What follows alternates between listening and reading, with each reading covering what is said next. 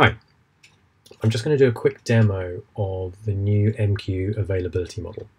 This is called Native HA. We've just released it in 9.2.2, so that's in March 2021 as an early release. Not quite there for production yet. We're busily working on that in the background, but we've got it out there so we can get it into your hands and then you can have a try with it. So what I'm going to be showing you is how that works. And it's something that works at this point in time inside OpenShift. So I have an OpenShift deployment. This happens to be in IBM Cloud using the managed OpenShift environment. It's deployed across multiple availability zones for sort of the best possible availability. And what I've installed into that is the operators needed to sort of manage and deploy MQ. So I have IBM MQ operator here. So if I click into that, then this is the way that I can very easily, if you're not familiar, create and manage my queue managers, my runtime, my messaging runtimes. So I'm going to create an instance, which is going to create a queue manager. Very, very simple.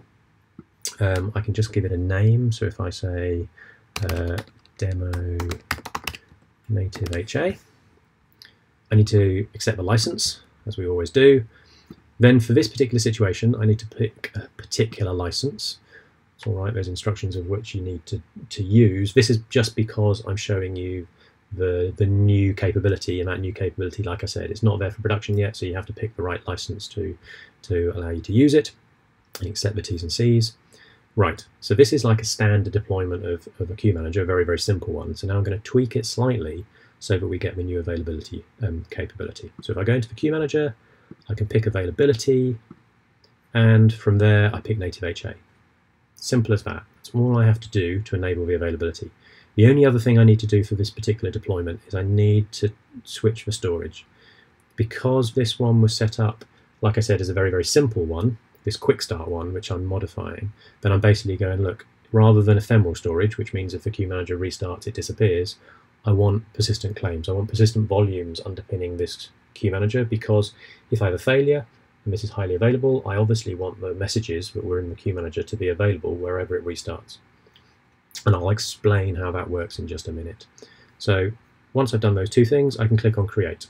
And it's as simple as that. That is now deploying out a new queue manager with everything it needs to be able to run both for your applications to connect in and to run in OpenShift. So it's deploying all the services, the routes and the storage to get that up and running. So that's going to take a few minutes. So while that's going on, what I'm going to do is I'm going to flip to one I prepared earlier.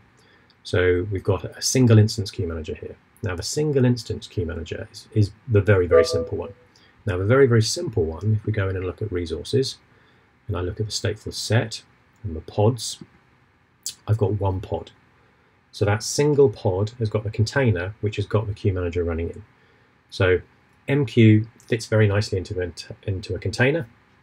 It's very compact, it's very small and isolated. You can see here it's just sat there ticking over, and it's at 0.023 of a core, so a tiny amount of resource just to have that messaging resource sat there ready and waiting for your applications to be able to send in, as many messages as it wants to do to achieve whatever it needs to accomplish. Now, it's obviously not doing anything at the moment because I'm just using it here to demonstrate these sort of failure scenarios. So with this single pod, we are relying totally on OpenShift and therefore Kubernetes to manage and maintain it. So what that means is it gets deployed and we tell OpenShift that we always want one instance of this. And then it becomes OpenShift's responsibility to monitor it and make sure that if anything happens to it, it'll restart it, redeploy it, and make sure it comes back up again, and there's always one instance. So that sounds pretty good, doesn't it? We don't have to worry from an MQ point of view, an application point of view, about the availability of it. So I'm going to demonstrate that, and then I'm going to talk through the limitations behind that. So if I click delete pod, it's not deleting the queue manager, this is just saying, right, okay, I'm going to stop this pod, this container. That's going to make OpenShift detect that and then go in and try and reschedule it. So we're going to click delete, and we can see from the status it's gone down into terminating, and it's dropped from a ready state of 1, as in 1 of 1, down to 0 of 1. So that's saying it's now no longer ready, as we'd expect because we deleted it, And OpenShift is now going to be going, well, hang on a minute, I was expecting to have one of those. Let me just check for sure that it's not there. And then what I'm going to do is I'm going to go and reschedule it, and I'm going to bring it back up and run it. So we're going to see that happening in the background while I'm talking. So there's a number of problems with this approach. One is you can see it still hasn't gone to ready. So at that point, the availability is not particularly fast. Now, OpenShift and Kubernetes, therefore, will do the recovery in certain situations, which I'll come on to. But from that point of view, it doesn't do it particularly quickly.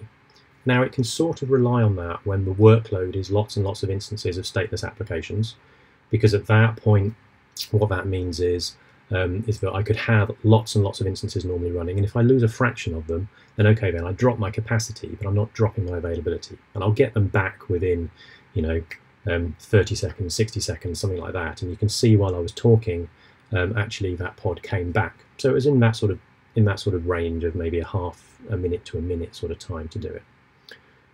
But if you've got a solution where you really need to get to a particular thing, which in this situation I've got a single queue manager. Now, there are many reasons why you wouldn't want to have single queue manager. You want to go for an active-active deployment, but I'm just keeping it simple here. So in this situation, you do want to get back to that queue manager, and you want it up as available as quickly as possible. So the time it took was good, but not brilliant. So that's problem number one. Problem number two is it'll actually only restart this pod for certain failure scenarios. There are other failure scenarios where actually Kubernetes and OpenShift will choose not to restart that pod. Now, those examples are things like if I have a node failure, or I have an availability zone failure, so I lose a particular availability zone. At that point, Kubernetes doesn't really know whether the other side has really stopped or it's just lost contact with it. And when you've got a stateful service running, like MQ is, because it's looking after your messages, then at that point, it will err on the side of caution. It won't restart it because it thinks, well, actually, no, I can't risk having two of these running in parallel because you only wanted one of them, so I'll keep it down. I'd rather have 0 rather than 2. So it just doesn't restart it. So that means, from an availability point of view, first problem was it's not very fast. Second problem is it doesn't always come back, and you have to operationally go in and say, no, I now know that it's stopped, and therefore can you restart it somewhere else? The third problem, which is also a very significant problem, is around that persistent storage underneath the queue manager that I showed you when I was creating one a minute ago. Now that persistent storage, in this situation, with this queue manager, which is deployed into this multi-AZ OpenShift cluster, that storage would need to be available to this queue manager no matter where it wanted to run. So across all those different availability zones, which means I've got to have a storage layer which provides me replicated storage, consistent replicated storage across those different availability zones, so that if I have a failure in one, I've still got access to the storage elsewhere. And if I've got access to the storage elsewhere, then I can restart it. If I don't, then the queue manager won't come back up. So from that point of view, I've got to have a storage layer deployed which provides me exactly what I need. Now that's actually not something you get with Kubernetes or OpenShift. That's something that you have to layer on top. So there are storage solutions out there. So from an OpenShift point of view, various ones you could plug in. One would be OpenShift Container Storage, which we know works. So from of how MQ wants it. So from that point of view, you could use that. But it is an extra thing you've got to live with and manage and maintain and understand as you deploy out your MQ runtimes. So from that point of view, it's definitely not ideal. So you've got those three particular problems, which mean this availability model is not the best one. Now, what we've been doing with MQ in the past is we've been saying, well, we can overcome the first two, the speed of recovery and the recovering in all situations.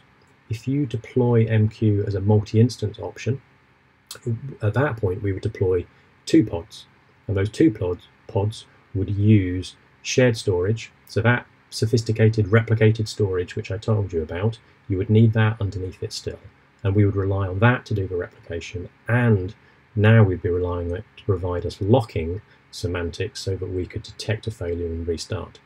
So now the dependency on the file system is even greater, and the way that the file system works becomes more and more critical to how the queue manager works.